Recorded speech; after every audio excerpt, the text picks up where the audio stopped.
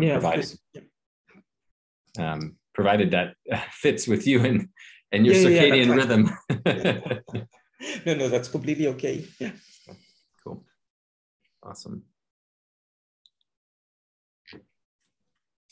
Excellent. What was this? There was a recent, there was a case report that was published, I think, yesterday. That was, it was in the Annals of Neurology, I guess. Insular stimulation produces mental clarity and bliss. Interesting. It was, for the first time, an ecstatic aura has been evoked through the electrical stimulation of the dorsal anterior insula during pre-surgical invasive intracerebral monitoring in a patient who did not suffer from an ecstatic form of epilepsy. So anyways, thought that was interesting. There's obviously a lot of insula-centric interest. Yeah.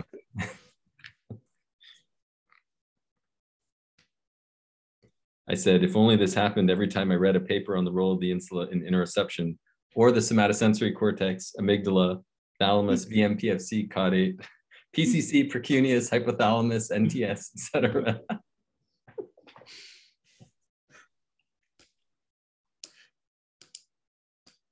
Okay, so people are starting to come in.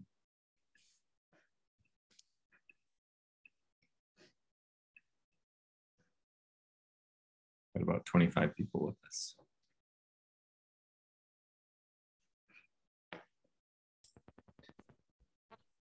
Hello. Hello.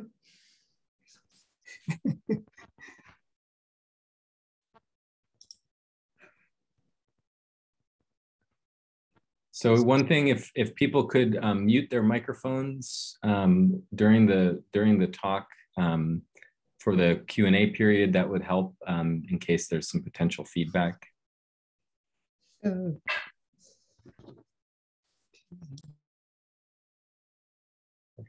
Okay.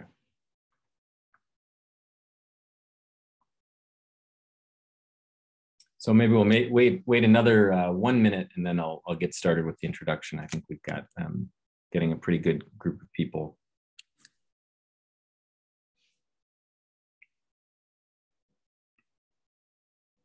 Okay. I think I'll just get started. So it's my great pleasure to welcome everyone for a virtual WKW lecture to end the 2021 calendar year. We're in for a real treat. We have Dr. Tallon-Baudry, who's going to be giving a talk titled From Visceral Signals to Subjectivity. I'll try to give a brief intro, but it may be a little bit difficult. So I'll try to go quickly. Catherine Tallon-Baudry is a CNRS senior researcher in cognitive neuroscience at the École Normale Supérieure in Paris. She earned her PhD in neuroscience in Lyon in 1997. After a postdoctoral fellowship and tenured position in Lyon in 2002, she moved to the Pitié-Salpêtrière Hospital in Paris. I hope I'm pronouncing that semi-correctly, to form her own research group. In 2012, she moved her group to the École Normale Supérieure in Paris, where she currently is, in the Department of Cognitive Sciences as part of a programmatic shift in her research that has led to some of the work you'll hear about today. Dr. Tallon-Baudry started her career as a vision scientist, aiming to understand the neural mechanisms behind humans' amazing ability at deriving meaning from visual information. She's an electrophysiologist at heart, however, fascinated by the rich complexity of brain dynamics. She did some early grid electrocardiographic recordings in monkeys, but mostly worked in humans using magnetoencephalography and electroencephalography in healthy participants and intracranial EEG in epilepsy patients, pioneering the field of induced gamma band oscillations in humans. Just one example of this is her landmark 1996 Journal of Neuroscience paper on stimulus specificity of phase-locked visual responses has been cited over 1,500 times. I find that the methodological precision and clarity of her work is impeccable. and a clear indication of how deeply and carefully she thinks about the issues related to each topic of study. She's received numerous awards. She was the president of the Association of the Scientific Study of Consciousness in 2017. She received an ERC Advanced Grant in 2014, as well as numerous other research awards. Her current work is influenced by the hypothesis that the subjectivity inherent to consciousness relies on an egocentric reference frame generated in the central nervous system by the neural monitoring of visceral inputs. Her background in visual processing has informed her work in this space and is directly relevant for the work you'll hear about today. One of the things that I really appreciated in learning more about Dr. Tallon-Baudry, Catherine, on a more personal level, there's a great current biology paper, Q&A, which I just found lovely, a great way to get to know somebody from afar. She was asked a question, if not academia, what career might you have pursued? And you said, in a different life, I would have loved to be a photographer or a hat maker, but I'm not sure I have the necessary skills. I'm very pleased that you decided not to follow those alternative career paths. And I found it really intriguing that when you talked about your goals for respective scientific contributions in that piece, you said, I would like to contribute to bringing together the physiology of the whole organism and cognitive neuroscience to get a glimpse of an integrated living and thinking human organism, not just a free-floating brain disconnected from its biological surroundings. So I think that that impetus permeates your work, and each of the interoception-related studies happening at LIBR are also kind of relevant to that. On a personal note, I'd just like to mention that Catherine's pioneering work on the relationship between the gut and the brain and the identification of a gastric network directly intersects with some of the work that we're doing here at LIBR, and has helped to explain some of the surprising patterns of posterior midline EEG signals that we've seen in the brains of our participants with our vibrating capsule experiment. And this is not the first convergence of findings. Another independent convergence intersects with other work that's happening in the lab. And so I'm very, very pleased to be able to welcome Catherine Tallon-Baudry to give a WKW lecture. Thanks a lot, Sahib, for this really nice introduction. And thanks a lot for the invitation. It's actually a bit, I feel a bit intimidated because I'm rather a newcomer in this field, while LIBR has been pioneering a lot of what I'm actually using in my research. So let me share my slides. So I'll move to full screen, which means that I won't be able to see the chat. So if ever there is a need for some clarification, question or whatever, someone will have to be brave and interrupt me because I'm losing contact with you at that point. Will do. Thanks. Okay, so I've added a question mark to my title because, of course, a number of the things I'm going to say are a bit tentative. But I first would like to step back a little bit and to tell you where I'm coming from, which is where most cognitive neuroscientists are at the moment, I would say, which is to study the brain in relationship with its environment, with this notion that the brain is sampling information from the external world, is elaborating on this information and then acting. And this perception cognition action loop is like the golden standard of cognitive neuroscience. But I think it's missing part of the story, and I'm sure here most people in this institute are already convinced and actually pioneered this field, which is the fact that the brain is not isolated, and it's actually coupled to a number of physiological systems and organs. And here I will more specifically talk about the heart and the stomach. And this extension of the system, which is interacting with the external world, can be viewed roughly from two different angles. So one is simply an angle from brain dynamics. The heart is beating, it's generating its own electrical rhythm. There is a related phenomenon in the stomach where a slow electrical rhythm is being generated as well. And from a purely physics perspective, you can consider that, okay, we have two electrical pacemakers, which are coupled to a complex system. So those interactions are probably, contribute to the dynamics of the brain, which would just be a purely mechanical aspect. And then, of course, there is something which is more related to the cognitive relevance, which is that actually the classical way cognitive neuroscience is considering interactions with the external world. Actually, one of the drive for this is the organism, which is around the brain. And this organism, it needs to be fed, it needs to be protected, and it needs to be regulated. So actually, at the root of all the very elaborate models of cognition we have at the moment is this basic biological need. So I will, and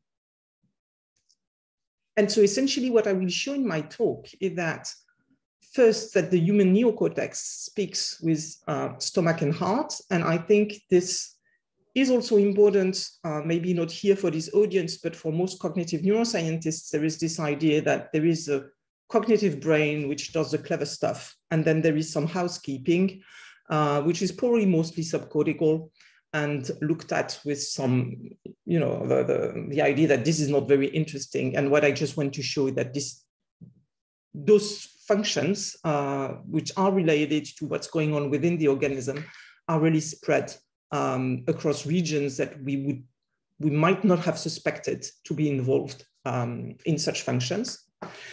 And then I move quite quickly to more cognitive aspects to show that the perceptual experiences, spontaneous thoughts, emotions, and decisions are related to the dialogue between brain and viscera. So I'll first start with some aspects of brain dynamics, and which was really a line of research that was started purely out of curiosity, essentially. So we record activity from the stomach. So of course here you have some group who know more than I do about the stomach, so I feel a bit uncomfortable here. But just to remind everyone so that we are on the same page, so in the stomach, there is a very specific type of cells, the interstitial cells of Cajal, which are found in between the muscular layers of the stomach. And those cells, even if they are not neurons, they generate their own electrical rhythm. And they are real pacemakers, so that if they are cultivated in a petri dish, they still generate this electrical rhythm. And those cells, they produce the rhythm at all times, but during digestion, there is a reflex, and the rhythm is then transmitted to the muscular layers, and this is what coordinates the contractions of the stomach during digestion. But those cells, they don't only make contact with the muscular layers, they also make contact to vagal sensory neurons. So it might be that this rhythm is actually transmitted up to the central nervous system at all times, since the rhythm is generated at all times. So that's why, and then we can record the electrogastrogram fairly easily, non-invasively in humans by placing electrodes on the abdomen of participants. And here is just one example of a raw trace of a participant with a median amplitude of the electrogastrogram. So it's not our best recording, but it's not our worst recording either. And here you can see with the naked eye that there is a slow rhythm, which is the gastric rhythm with a period of about 20 seconds. So it's really slow and it has a very nice spectral signature. And on top of it, you can see the faster respiratory rhythm with a period of about 4 or 5 seconds. And all those vertical lines here are the heartbeats, with the heartbeats about, usually a bit shorter than 1 second. So the question we asked was simply, can we consider the stomach as an electrical pacemaker constraining spontaneous brain activity? So we had people in the scanner. We recorded the electrogastrogram and the bold signal during rest. And we searched for voxels. So if we have the electrogastrogram here in blue, we searched for voxels whose time course was locked to the gastric rhythm. Okay, so it could be with a 0 phase lag or with a longer phase lag, like this one in light orange. Okay, as long as the lag was constant with the stomach, we considered that those voxels were phase synchronized or had delayed connectivity with the stomach. And when we do that, we find a quite extended network covering most of the visual network here and of the somatomotor auditory network, which is within these green contours here. Okay, so really extended, actually. So we find that all primary sensory areas and many secondary or higher order sensory areas are actually coupled with the stomach, but that most control regions, we have very little in the frontal lobe or in those parietal regions, so that the gastric rhythm appears more as a scaffolding mechanism that might bypass the control region. So if I plot this on this old version of the hierarchical organization of the human brain by Meselam, where you have the exteroceptive entry points of vision, audition, somatosensory inputs, etc., with this idea that they are analyzed and then they progressively converge into multimodal areas, and then they reach the grail of whichever higher order regions, which sometimes, depending on the current fashion, are the limbic system or the frontal lobe or the parietal regions. And what we find is that actually the gastric rhythm seems to be synchronizing between regions and avoiding those regions where the integration of information is supposed to happen. So it seems like a new scaffolding mechanism, which is potentially interesting, but it's not like it explains the whole brain dynamics. Okay, within the gastric network, the phase of the stomach explains about 15% of the variance of the bold, which means that it's certainly not negligible, but it's not the only source of variance, which is certainly good news as well. And then this gastric network presents itself as an organized sequence. So this cartoon that I've made here on top tries to illustrate this, so that we have some areas that are synchronized with a short delay and other areas which are synchronized with a long delay. And we find that, for instance, somatosensory cortex is synchronized with a short delay, while visual regions are synchronized with a long delay. So we could find very similar things using MEG this time, which was important for us because the nature of the bold signal is not always very clear. So here we recorded more directly the electrical activity of the brain using MEG, and we searched for something which is called phase amplitude coupling, which is a kind of brain syntax, which has been seen in many different brain regions, between brain regions, mostly in rats, but also in humans. So we search for a modulation of the amplitude of brain rhythm, depending on the phase of the gastric rhythm. So for instance, here during a trough, you would see an increase in the brain rhythm in gray. And during a peak of the gastric rhythm, you would see a reduction of a given brain rhythm. And we found that such phase amplitude coupling does actually occur in the alpha range, so around 10 Hertz. That's a dominant rhythm of the brain at rest. And this coupling occurred along the parieto-occipital sulcus, which we found also coupled in the bold. And this is a region which is known to generate the alpha rhythm. And we also found some coupling in a more complex cluster that included subcortical regions, some anterior insula, and the inferior frontal gyrus. Interestingly here, we could assess the directionality. So we could measure whether it were the stomach influencing the brain or the other way around. And here we had like overwhelming evidence for an influence from stomach on brain rather than from brain on stomach. So that's, and then of course, there is this intuition we have that there might be a link with anxiety. So in English, you would say that someone has butterflies in one's stomach. In French, we say that we have a knot in our stomach when we're anxious. But actually, we did not find anything interesting.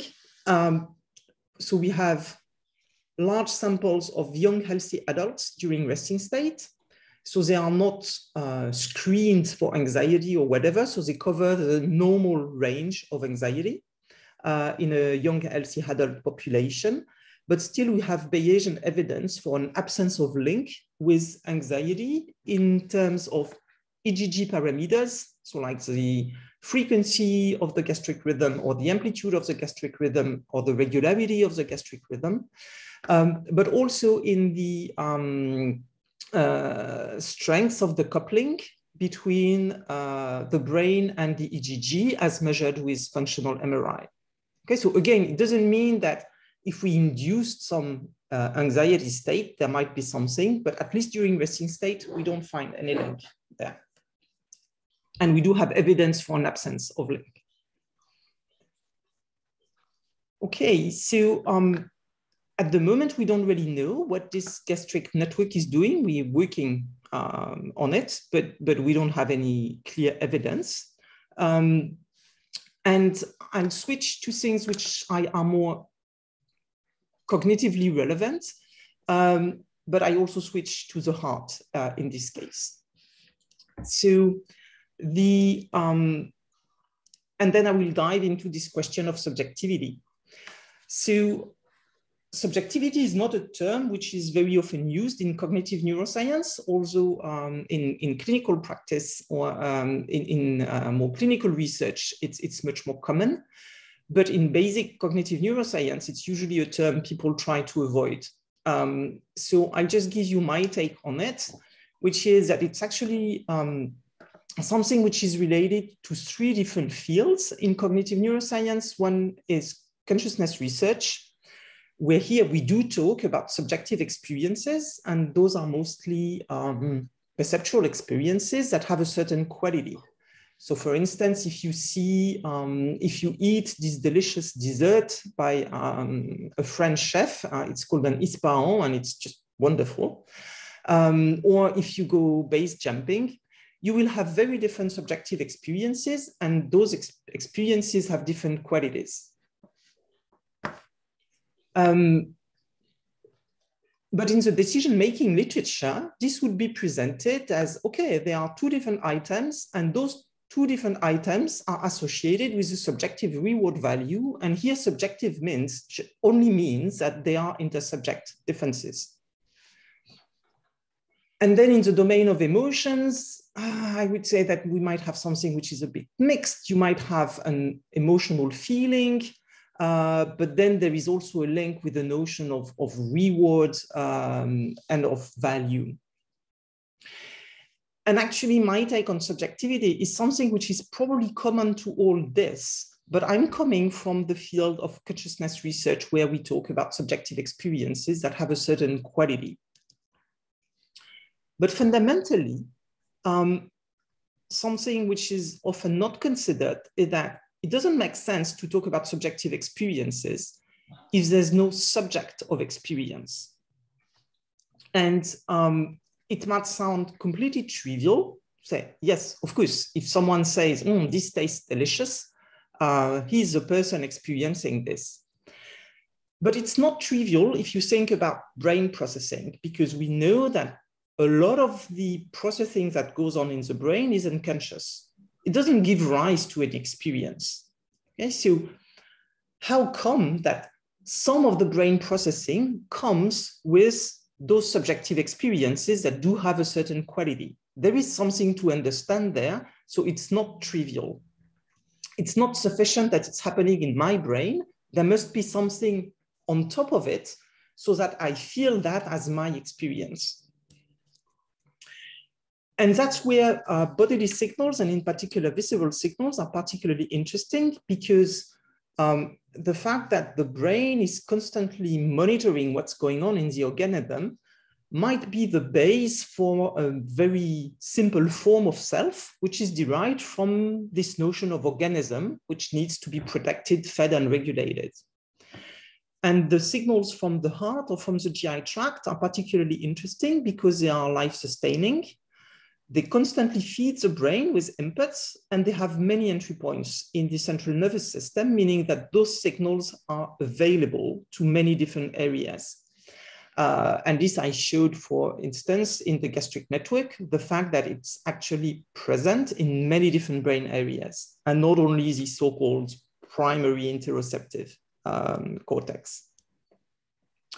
So what I have in mind is that is this idea that the fact that the brain is monitoring those internal signals gives rise to subjectivity, or rather that it's a kind of tagging mechanism that allows for the existence of things as varied as a subjective perceptual experience and emotional feelings, a conscious reflection on oneself, or the fact that we can dissociate ourselves from others, but also for notions of preferences and rewards.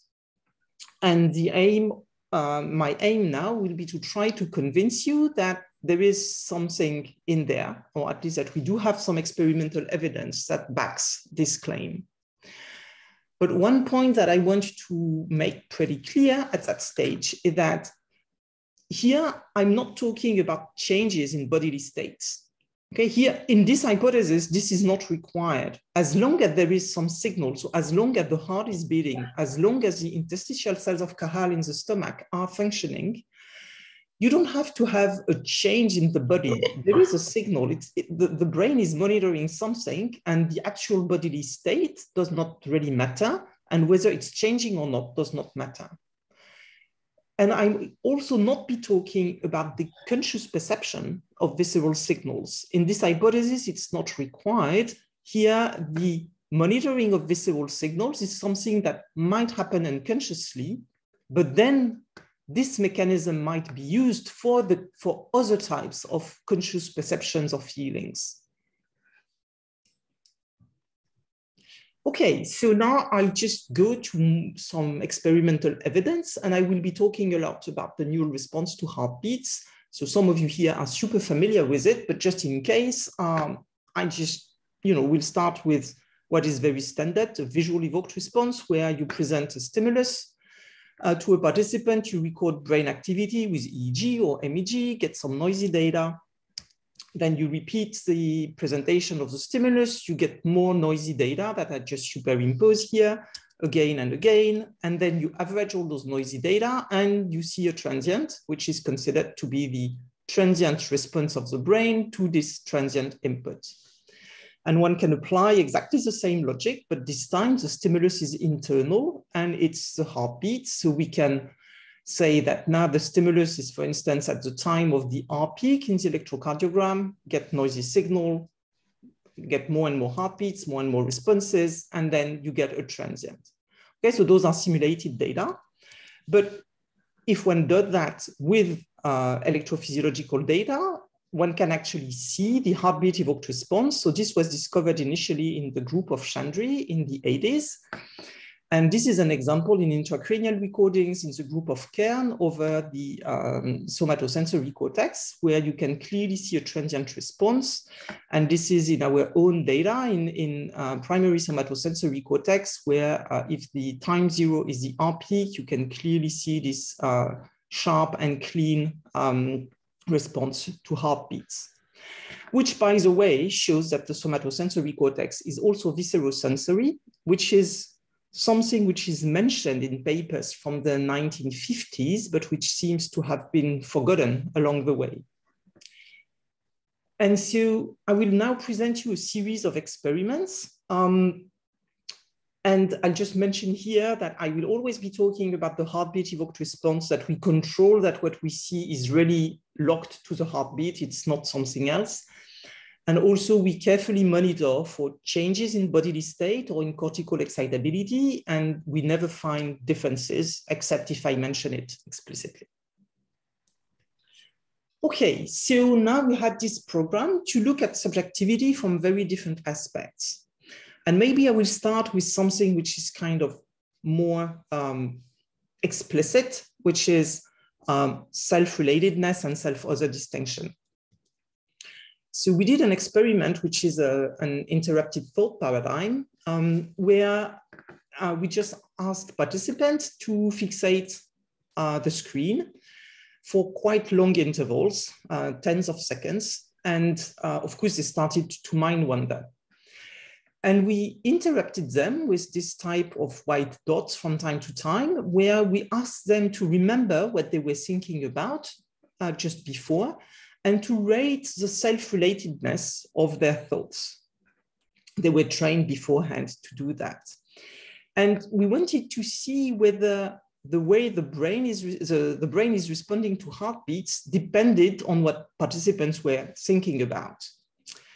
And we found that it was actually the case. So if we look at the heartbeat evoked response for thoughts that were highly relevant to the self or not very relevant to the self, we do find differences in two brain regions, ventromedial prefrontal cortex and posterior cingulate.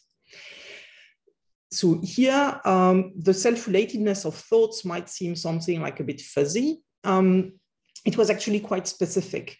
We asked participants to rate two different things. One thing was whether they were thinking about themselves.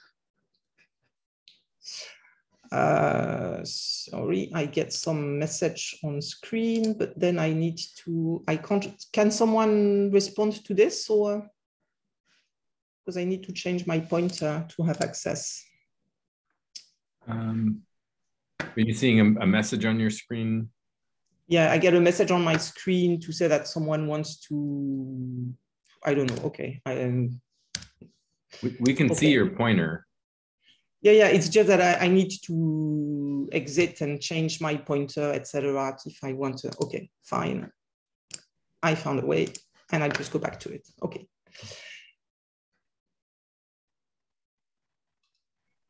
So what participants were asked more precisely to rate their thoughts, so whether they were thinking about themselves, and this was apparent in VMPFC, so that where they were thinking about themselves, we had a larger response.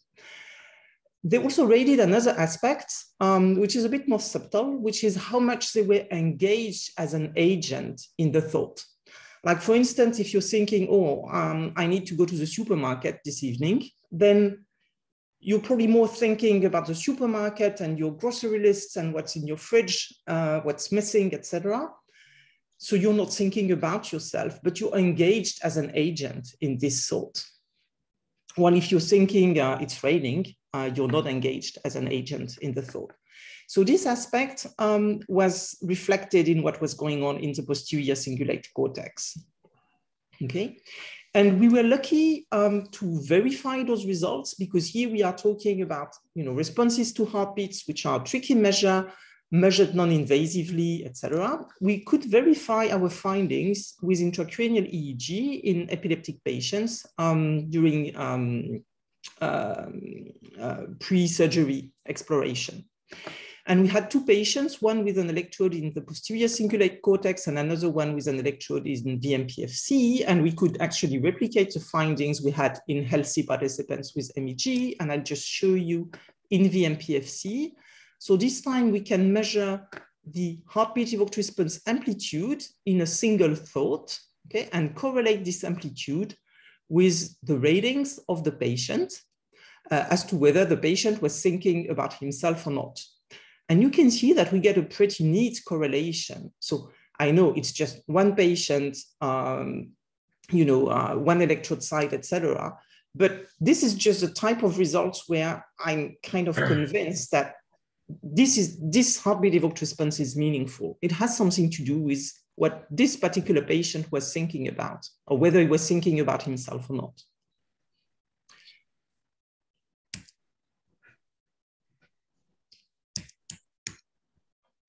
Okay. Okay, so now I get someone drawing. That's kind of disturbing, but. So we did another experiment where we were more wondering whether the heartbeat evoked response would dissociate cases where people were imagining themselves in an unfamiliar scenario, or whether they would imagine someone else in another scenario. And if we measured the heartbeat evoked response during the imagination period, we could find that indeed it dissociated whether participants imagined themselves or someone else. So there was some link with the self-other distinction. So I now present you an experiment on subjective perception, which is a very standard experiment in consciousness research, where we present a stimulus at threshold for conscious perception, which was this grading within an annulus. So for the participant fixated, and when fixation was good, the fixation dot became red, and then after a variable delay, this annulus could appear. And here you can see it fairly well, but of course it was titrated for each participant so that the contrast was super low and participants could detect it in about half of the trials. And then after another variable delay, they were just asked whether they had seen something or not.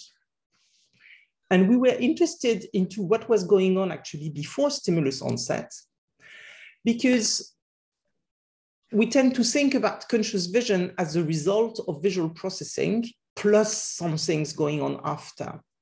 But actually, the golden standard to study conscious vision is when the participant can say, yes, I've seen the stimulus, or I see the stimulus, meaning that there are things related to the stimulus, and so there are stimulus-related processes. This is well known, but there might be also something about the mindness of the response, the I who is seeing the stimulus, that we think might be indexed by the responses to heartbeats. So that if you are more or less ready to see something as a conscious human being, you might, this might be indexed by the response to heartbeat, so that there are some moments where you are more ready to see an incoming stimulus, but you're also responding more to your heartbeats, and moments where you are less present as a human being, and your responses to heartbeats are smaller and you don't see the stimulus. So this is actually what we tested in this experiment. And we found that indeed, we do find the larger responses to heartbeats before the stimulus appears, okay, in hits, so when there is a stimulus and participants see it, but also in false alarms, so that when there is nothing on screen, but participants will say, oh yes, I've seen something. It's quite a large effect because the amplitude of the heartbeat evoked response explains about 10 points of variation in hit rate, which is actually quite large. And this happened again in ventromedial prefrontal cortex, but also in the right inferior parietal lobule. And so we wanted to push things a little bit further to better understand what is the heartbeat evoked response doing. So we looked at whether it influenced sensory criteria, D prime. So really the sensory part of the decision, or more the decision criterion. And this is what you can find, what you can see here, which is as the amplitude of the heartbeat response is increasing, actually the sensitivity, D prime, is increasing, while the criterion, the decision criterion, is unchanged. Okay, so it really seems like the heartbeat evoked response behaves as sensory evidence in this decision to say, I've seen the stimulus. It's obviously not visual evidence. Okay, but it contributes to saying, I've seen the stimulus, and we think that a likely interpretation of this finding is that to say, I've seen the stimulus, is actually a combination of heartbeat-related information that pertains more to the I, to the subject of experience, and to how visual information is being processed.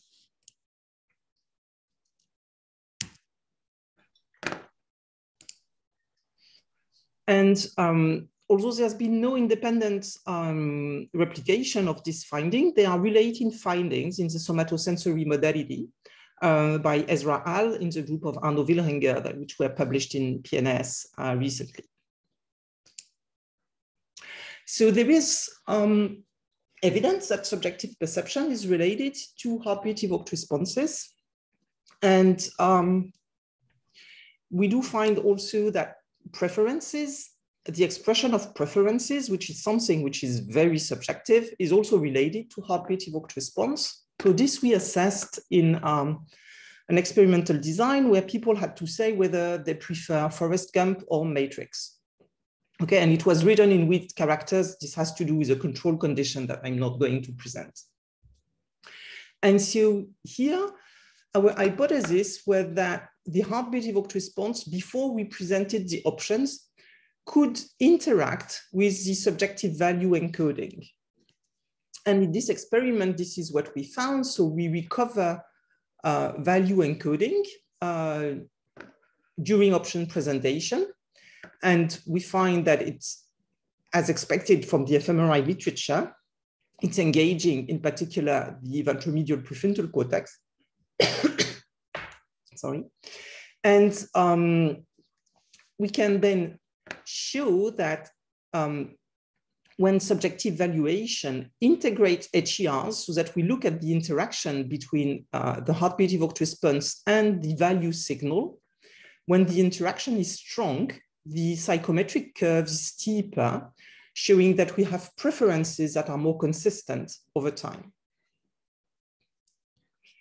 And finally, I want to present an experiment we did on emotional feelings. So it might seem weird that I'm taking so much time to get into the emotion aspect because traditionally, visceral signals have been associated with emotions, with this idea that we feel what's going on in our body and that this contributes or is a determinant of our emotional feelings.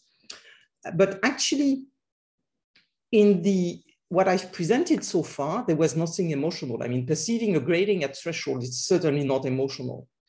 So, and I have this idea that there might be some underlying component which is actually common to all those things, including emotions. So the question was really, is there a contribution of heartbeat evoked responses to the subjectivity of emotional feelings, but independently from bodily changes? Okay, in everything I've shown you so far, there were no change in bodily state, at least no change we could detect.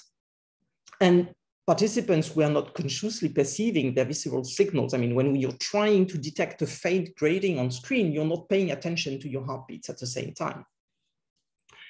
So we did that in a paradigm where we asked participants to rate valence and arousal in response to emotional scenes. But actually, they were instructed to do that either from their own perspective, so what do they feel, or from the perspective of the person presented in the picture. Okay, and so there were pictures where it was very similar, and for other pictures, we had a bit more of a dissociation. And so we analyzed the heartbeat evoked response during the instruction, so where participants are actually preparing to adopt their own perspective or the perspective of someone else. And we did find that indeed the heartbeat evoked response does dissociate between self and other before presenting any emotional stimulus, okay? Which was kind of expected from our previous results. We then had the moment where participants were viewing the image, and when they're preparing to rate the emotion that either they felt directly or the emotion they recognized in the people in the scene. And we find the classical markers, physiological markers of emotions, in the sense that we model the ratings, we model the physiological signals by the valence or arousal ratings. And we find, for instance, that the zygomatic and corrugator both contribute to the valence rating with opposite directions, or that the skin conductance contributes to the arousal ratings, which are very standard findings. But here we were also interested to know whether this was dependent on the perspective participants adopted. And we found that it was indeed the case that, for instance, okay, my pointer is frozen. Now it's back, sorry. So for instance, in the skin conductance, there is a pure effect of perspective. So whether you are rating an emotion from your own perspective or from the perspective of someone else is reflected in your skin conductance at a later latency than the classical arousal effects. Okay, so yes, physiological signals during the emotional stimulus are related to the ratings that participants are giving, but perspective matters. But now the real crucial question was whether HERs contributed to the final ratings. Okay, so those heartbeat evoked responses that were given before any stimulus, emotional stimulus was appearing. So maybe I will start with the arousal ratings because they are a bit simpler. So here we put in a model everything we found to vary with arousal and the heartbeat evoked response. So for instance, we find that the zygomatic and the skin conductance contribute to arousal ratings. And we find actually Bayesian evidence for no effect of perspective, heartbeat evoked response, or any interaction between the perspective and physiological measure.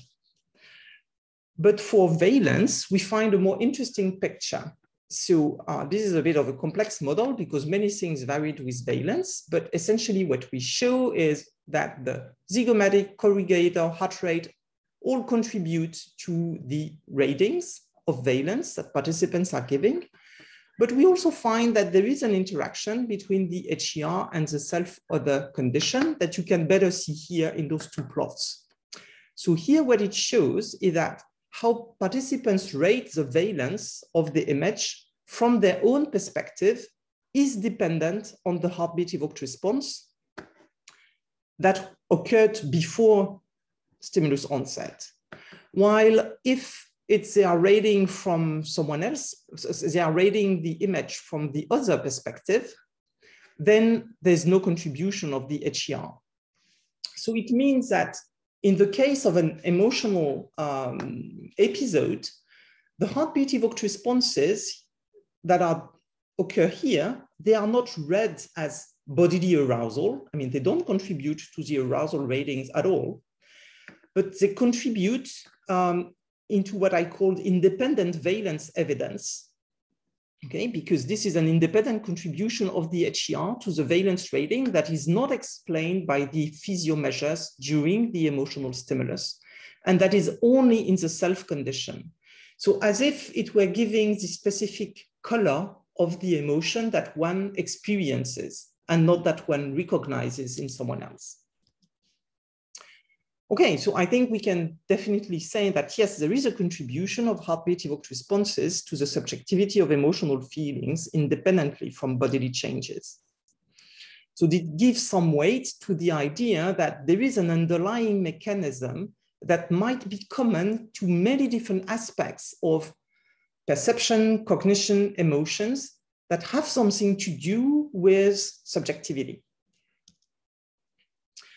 I will just finally show in the last few minutes some data from patients emerging from coma. So patients emerging from coma, but who are not communicating.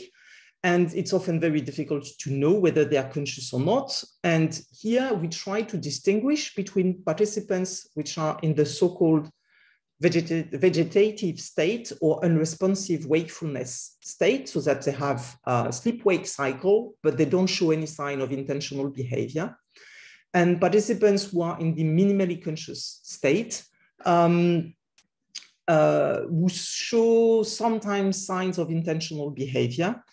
Actually, we collaborated on this with our colleagues from Liège, Yitka Hanan and Stephen Lorez, where they also have the glucose metabolism of the brain, which gives another type of classification between those patients. But that doesn't matter. It can be one or the other for what I'm going to say.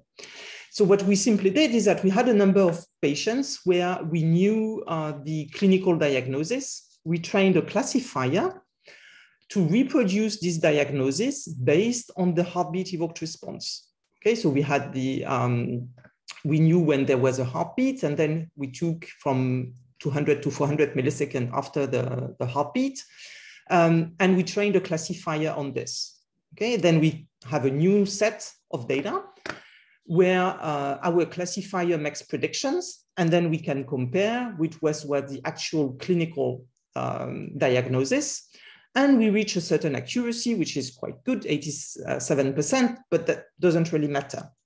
What was important is that then we tried to reproduce the same thing. So we trained classifiers on random EEG segments, same number of data, same length of segments, etc., except that this time it was not locked to the heartbeat. And so, of course, we can nevertheless reproduce, to some extent, the clinical diagnosis, but systematically, all the classifiers we trained on those EEG segments had a lower accuracy than the classifier trained on the heartbeat evoked response.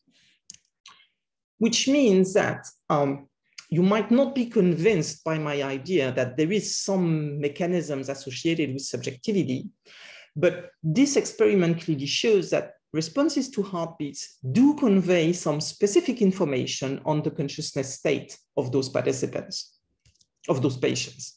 Sorry. Okay, so to wrap things up, I've shown you that by adding visceral organs into the equation, we can not only account for some features of brain dynamics, but we do also find correlates of subjectivity that is transdomain, which accounts for subjectivity in very different domains that are classically studied either by consciousness research or by affective neuroscience or by decision-making or by studies on the explicit self. Okay, and then I want to thank people who did the real work, who are the doctoral students and postdoctoral fellows in my group, funding agencies, and also people who develop the toolboxes that are freely available to the community. And thanks a lot for your attention.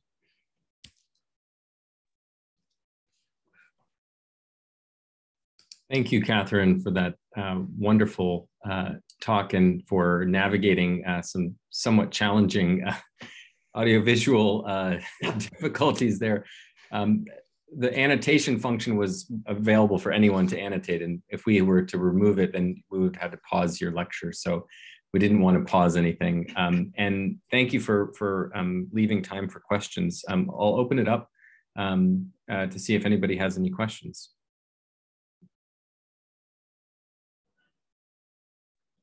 Can I just, and this is really fascinating work. It's really impressive how you have dissected the contribution of the periphery to some very important central processes. One question I had and that I wanted to see, you're showing that, for example, that the stomach changes and then the heartbeat changes are represented in either Baudry or MEG signal. Is there a possibility, and I'm sure you've been asked this before, that what you're seeing is the relationship due to a third variable that influences both, in a sense, meaning that, for example, say with the stomach responses, clearly, the direction goes both ways in terms of modulating the Cajal cells. So is there a way that you could potentially disentangle confounding that would create a relationship due to a third kind of system, so to speak? So yeah, thanks. That's a very good question. And actually, the short answer is it's tricky, but I can elaborate a bit. So in the fMRI study, we only see, I mean, it's really something which would be formulated, I think, in the fMRI domain as delayed functional connectivity. Okay, so it could go through anywhere, and we have no idea what is the directionality of the interaction. So it could be, you know, it might be that there are, I don't know, we could imagine that there are some vascular changes at the same frequency than the stomach. That's tricky to eliminate. There are some indirect arguments against it, but it's more difficult to prove. This said, we have a very robust electrical signal. So for sure, this signal is present. Whether it's relayed through vagal neurons, as I suggested in the beginning of my presentation, we don't know. Given some of the regions we are finding and what is known about, I mean, the little that is known about anatomical pathways, it could also be spinal pathways. And when discussing with a group of Peter Strick, they would agree that probably spinal pathways are also involved. But as I said, we could imagine also all kinds of possibilities, including some vascular effects. And this would be tricky. So to the best of my knowledge, there is no report of a vascular effect at the frequency of the stomach. There are some vascular effects at different frequencies, but who knows? I mean, we know so little that I would not argue that we know for sure. What we did, so that's also why I always also present the electrophysiology data, because here we are closer to neural activity. So a vascular effect is quite unlikely to give the results we have, except if this vascular effect were transduced into a modulation of brain rhythm, which might exist, but that begins to be a bit more far-fetched.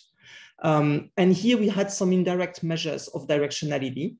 So for the influence on the amplitude of the alpha rhythm, this really seems to be from stomach to brain. But again, those are measures of directionality which are based on, you know, transfer entropy. So it's not like it's a biological mechanism. But ultimately, when I speak with physicists about this, they tell me, okay, come on, you have a complex system and you're plugging an oscillator to it. This is typically the type of systems where we can't even define causality.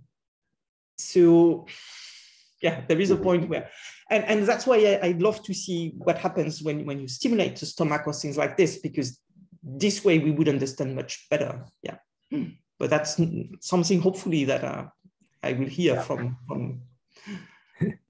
But even then, when you stimulate, right? If you have sort of an afferent loop, right? You can put energy into the system, but can you really track it as it moves about? So you might be able to amplify an existing set of activities, but tracing the causality we're still finding is very challenging estimating. Yeah. So we had a question, a bit of a complex question from Alessandro in the chat. I wanted to ask what happens, for example, if I take the same electrical signal that makes me see the green color when it hits the visual cortex and apply it to auditory cortex. Will I see the green color as I would if the electrical signal nervous impulse had gone to the visual cortex? Or instead, will I hear a sound? I ask because with this answer, we can find out if the subjective experiences are in the electrochemical impulses that move in the neurons, or instead, if they are in the neurons in the brain. Okay, so that's a tricky question.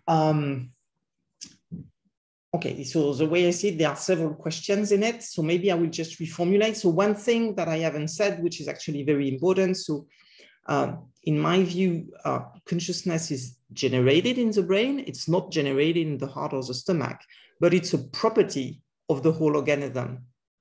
So I think that's an important distinction. I'm certainly not saying that the stomach is conscious. Okay, that's really not at all what I implied, but I think it's important to distinguish between the mechanism that we think are important to generate consciousness. And for me, those are in the brain because consciousness is not generated in the heart or the stomach. But finally, the property of consciousness, I don't think that if you had a brain in a vat, we could say that it's conscious. I think it's really a property of an organism. Okay, and then we can think about all kind of thought experiment where yes, but if you remove this or if you remove that, etc. And my point is that, okay, if you remove the heart, it's dead, so it's not conscious. But that's just the kind of thought experiment that might not lead us anywhere. Then whether you can plug a signal from one sensory system to another, what would be the outcome? I think you would hear sound, just because that's how the brain is wired. So maybe I've missed something in the question. I think there were multiple pieces to it. One question that I would have is, in terms of getting a little bit more at the causality, have you considered any studies in lesion patients? So individuals sort of pre-post surgical resections of putative source regions like the VMPFC or PCC, which is kind of can be tricky, or even just patients who have chronic focal neurological injury to those regions. Yeah, so that's a very good question. So first of all, I mean, I'm a scientist. I have very limited medical knowledge, so I'm not sure I would be able to do much, even if I were given, the best patients one can imagine. But the other thing is that I did not insist too much on the localization of heartbeat evoked responses, but you might have noticed that they actually vary quite a lot from one experiment to the other. Certainly VMPFC is recurrent, but it's not always present, and it's not like it's the only source of interesting variations in the heartbeat evoked response. And so the underlying model I have in mind is that actually those signals, those visceral signals, because they are present in so many brain regions, could actually be a solution to the binding problem. But then if this is true, then it follows that it's not by lesioning one region that you can find an answer, because what matters is that the representation is distributed. But then I have this problem that this looks like a super nice idea, but you can't falsify it. So it's certainly not a scientific theory. It's at best an hypothesis. Yeah, so that's where it's making me a bit uncomfortable. I want to push you this idea. I think there is something valid in it. But ultimately, I would need to be sure that there is a way to falsify it, and that I don't fall into this loophole where someone has an idea, falls in love with it, and spend 20 years proving the world that it's a lovely idea.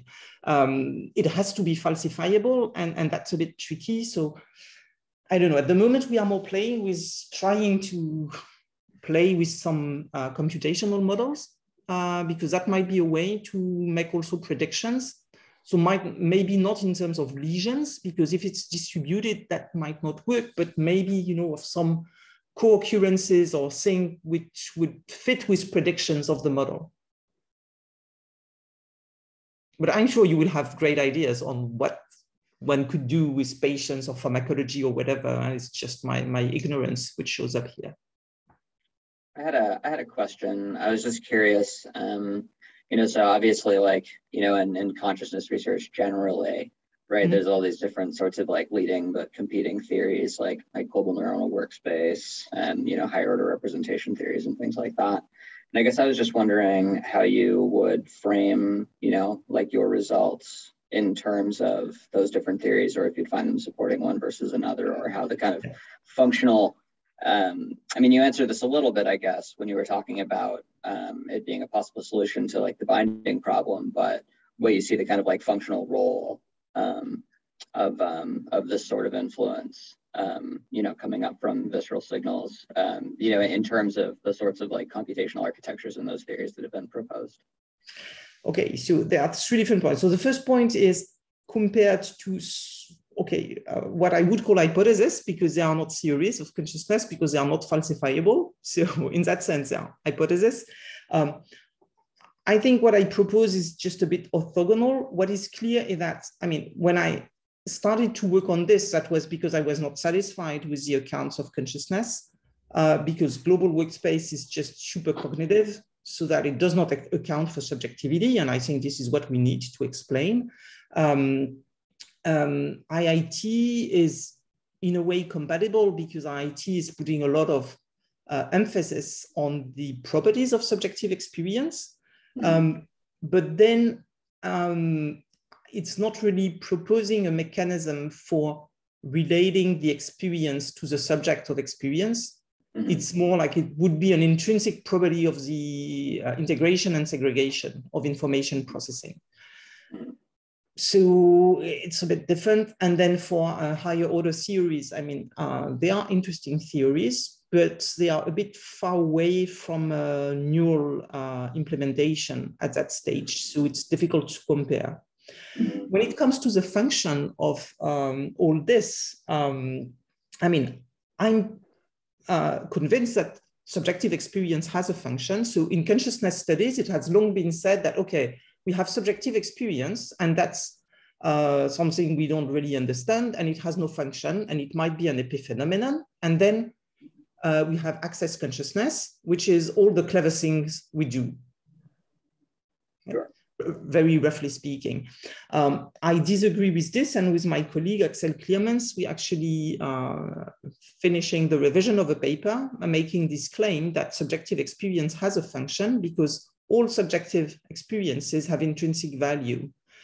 And then if they are endowed with value, then they have a function, because now you can compare things. Exactly the examples I gave, like all domains of many different domains of cognitive and affective neuroscience would talk about, you know, the warmth of an embrace, for instance. So it's a subjective experience with a specific qualia. In consciousness research, it's an item that has its own value in decision making. So you might want it or not. And it has, of course, an emotional aspect. And I would say that although it's a different words, but ultimately it's the same thing, and that fundamentally it has a value. And because it has a value, then it's functional. So it's not like we have subjective experiences on top of something else. No, it's something specific.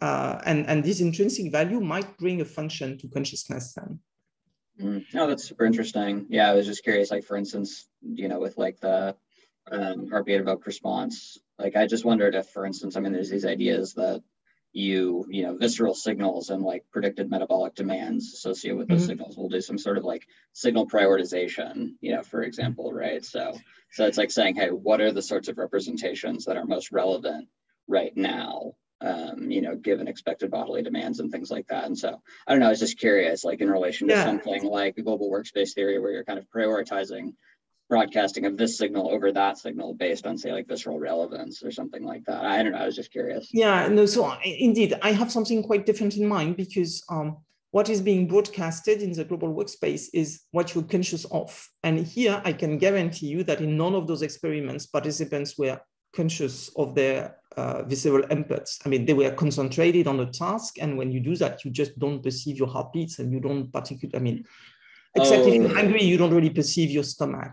Oh no, what I had in mind was just that the unconscious signals from the body coming up are prioritizing what sorts of exteroceptive representations become conscious. Right, this might be, and then the fact that, you know, when I say we have to solve the binding problem, that's related to the question of the unity of consciousness, and this is something which is present in any hypothesis about consciousness, and that the integration in IIT, that's a global workspace, in the global workspace, this notion of unity. So I think we all agree that we need to account for the unity of consciousness. It's just that the mechanisms to account for it are different in those different hypotheses. Okay, yeah, thank you very much. All right, I think we're going to have to wrap up our talk, because we're running a little bit over time, but please join me in a warm round of applause for Catherine Tallon-Baudry. Thank you so much for a fascinating and stimulating talk. Thanks a lot.